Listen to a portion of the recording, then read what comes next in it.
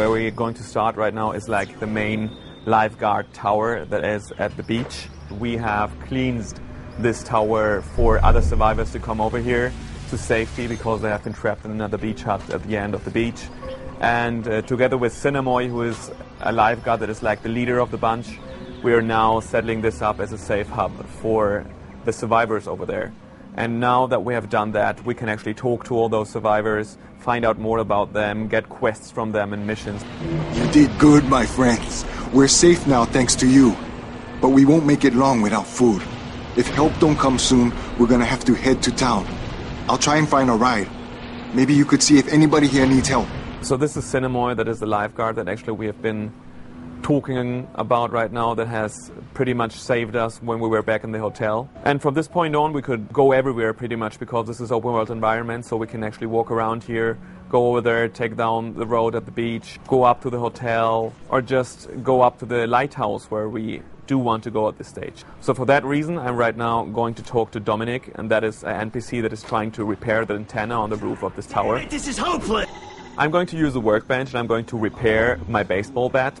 But downstairs here, there is like way more stuff to do. There's a doctor trying to build up kind of a hospital here and searching for stuff. There's Hank here who's trying to repair the car that we could then use if we help him with that mission.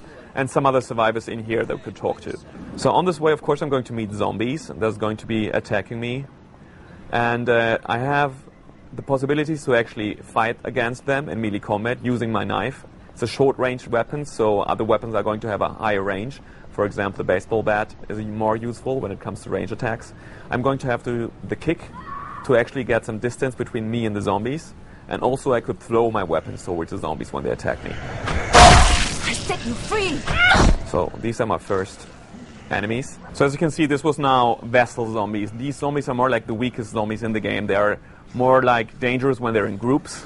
But in this case, they were standing up. I had enough time to actually get my weapons ready, destroy them. And you have different hit zones. So basically you can hit them in the head, you can break their arms, break their legs, and just go tactically for whatever the zombies is going to be that attacks you. So a fast zombie, you want to go for the legs. A zombie with a weapon in his hand, you want to go for the arms and stuff like that. But also you have the possibility to actually use the surroundings to get rid of the zombies. Like in this case, there was a propane tank back there that I used. So in this resort area, we just left the lifeguard tower, and I'm now going to enter the bungalow area. So again, there's going to be NPCs we can meet in here. There's going to be zombies attacking us, and there's also going to be like side missions we can take on the way. So pretty much when I hit the zombies, I don't want to just run in and hack and slash because I'm going to run out of stamina at one point. So I want to be sure that I hit where at the head or the leg, wherever I want to hit to, and don't just like slice and slice and slice, because else I will be left defenseless in the middle of the fight because I have out of stamina. I'm going to get like in a defensive pose and nothing else is going to be possible for me. And now that I'm going to pass this bungalow, I'm going to see that there's actually a lady standing in there and she's asking for our help. In this case, I just don't want to help her, so I'm going to take her car and just leave her alone here. So yeah, you can take the car and you can drive over the island. It's one thing is a transport, of course. You can get from A to B way faster using a car, but the other thing, it's actually fun to go through the zombies and drive them into pieces. The other option that you have in the game is actually to take the fast travel system. So in the save hubs, there's going to be the possibility to actually get to a map and then say, I want to go to this area now, I want to go to this area now. Because the island is so big that else you're just going to be walking around forever. So these are the three options we give to you if you want to go to the different areas. So we're closing into the lighthouse, and here is another group of survivors that are trying to be safe from attacking zombies. So we get out of our car and are going to be welcomed by a guy that has seen us before. I can't believe you're alive. When we left Cinemoy, you looked like Jesus. Anyway, you better go see to James. I'm sure he'll be surprised as hell to see you still alive and kicking. Follow me, I'll take you to James. So we follow him inside, and I'm going to go to talk to James, who is kind of the leader of this bunch of people here. I'm James. You don't know me, but I sure remember you. So I'm going to take this mission. I'm going to be able now to talk to all the people in the lighthouse, again, getting new missions, getting to know them and their different perspective on the whole situation. See what you can do to help, okay? So going downstairs again, I could now talk to all these people. I can pick up stuff like the med kit that will be useful and just search the whole thing for more material. So we get out here and I'm going to take another way than the minimap shows me because I don't want to use the car. Dead forever.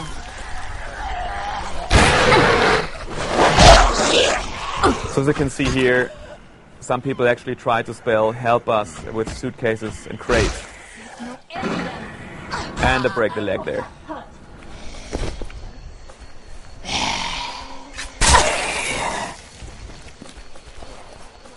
And off goes the head. So now what you can see here is the infected zombies. They're way faster, we're more aggressive, and instead of just stumbling towards us like these vessel zombies, they're going to be really a pain in the ass when they attack you. So whenever you get into a group of zombies, pick your first target wisely, because if you just pick the vessel zombie, the other zombies, if they're like fully infected, are just going to plain destroy you. You hear her voice from time to time with a one-liner. What we want to do in the game right now is that in the beginning of the game she's going to be like more afraid, she's going to be like a little anxious, and later on when she has killed like 100 zombies, she's going to be like way toughened up, and she's going to be way cooler when the zombies attack. And that you will hear from her reactions when she has more skills, she has adapted new possibilities. She's going to be way tougher. So we're closing in onto her goal. What we want to do with the game here is that we show the beauty of the island that has turned bad. And so this is one of the best places to actually show that you would still think about, oh, this is a nice place to actually go on holiday and to relax for a couple of days. But at the same time, you're going to be constantly attacked by zombies and people trying to eat your brain. Here you can see that the island was once beautiful and really like a place where you might like to go with your girlfriend or whatever and just like say like, whoo, nice and quiet here. Another way what I can do is like if there are like 5 or 6 zombies attacking me, I can go into my special skill and just slash through them. And that skill, she is kind of in rage mode and she's going to attack violently and cutting down everything that is on her way. So in here you see like a big vessel zombie, and that's like a mini boss right now here. If he's going to hit me, then I'm not going to stay on my feet. So you have to be careful while attacking him. In the background of the game, what is actually happening, there's a storm coming to the island. So now that we're going to swap on the city, you are going to see the sky is darker, there might be rain coming down. And so everything is going to be more destroyed because it's later on in the process of the story.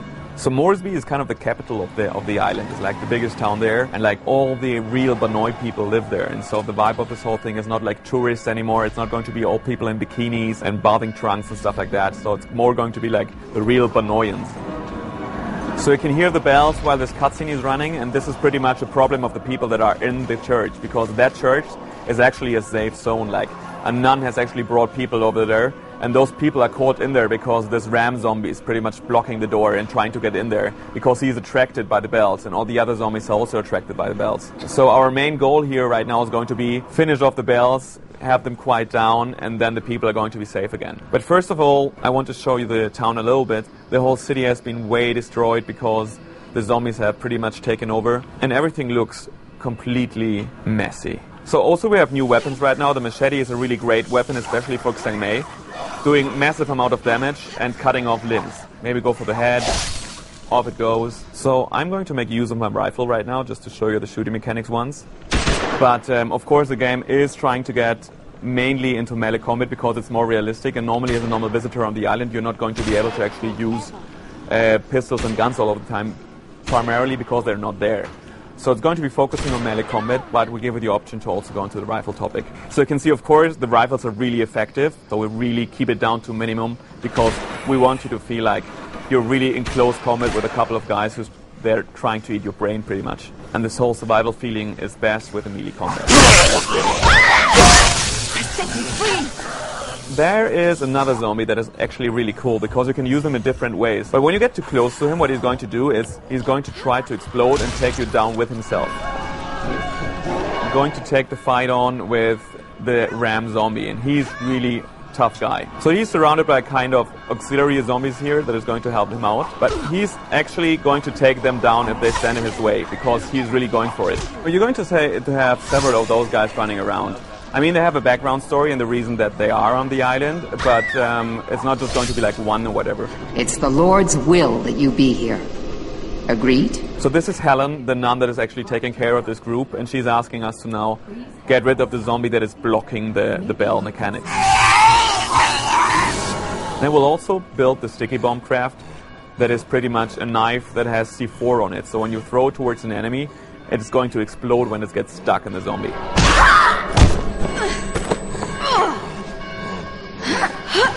So let's see if I can get him with a sticky bomb. Yeah. So this guy shouldn't do any more hurt. You can see, again, gory mess here. But as you can see now, when we go out here, it's way darker. The weather has changed. We have now rain coming down. It's really moody right now. So from the whole sunny beach atmosphere that we had before, we are now in this completely destroyed city, and everything is dark and it's raining, and so we have completely different moods there. On top of that, you can also get into buildings, and when you're in the building and using your flashlight, of course, the atmosphere is going to be completely different too. So there's really a huge variety of things you can actually do on the island, and it's going to feel different all the time. A big island that leaves a lot of stuff to do, 25 to 30 hours of gameplay in there. We have 4-player co-op multiplayer in there. You can play the whole story with friends together. It's seamless, drop in, drop out. A lot of stuff to do, a lot of things to experience, 4 different characters, 4 different character classes. At E3 we're going to show you more of the city, and you're going to be playing multiplayer with 4 players, and you're going to have the full multiplayer experience there. We're looking forward to show you more moving on.